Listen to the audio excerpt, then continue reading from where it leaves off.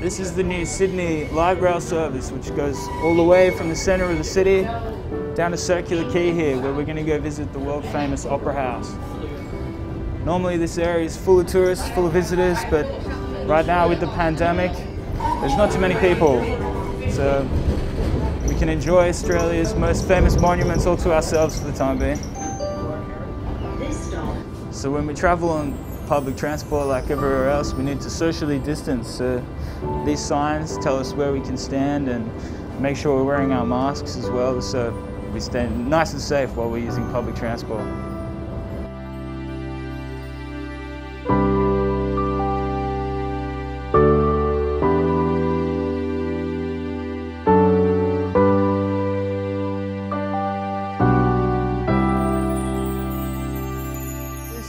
Steakhouse right near the Opera House and Harbour Bridge. Normally hundreds of thousands of tourists are walking up and down here every day. At the moment it's empty, so they struggle, and they're selling Australian beef at a place like this, which the international visitors love.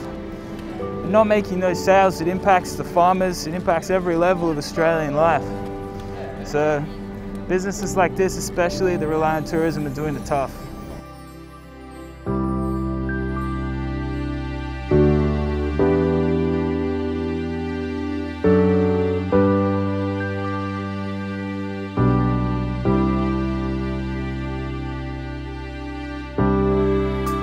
So this is the Opera House. This is the most famous tourist attraction in Sydney, in Australia. And at the moment, as you can see, there's nobody here.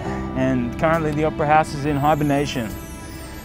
Normally, day to day, there's shows, ballets, concerts on at the Opera House. It's a very famous place. Right now, there's no shows.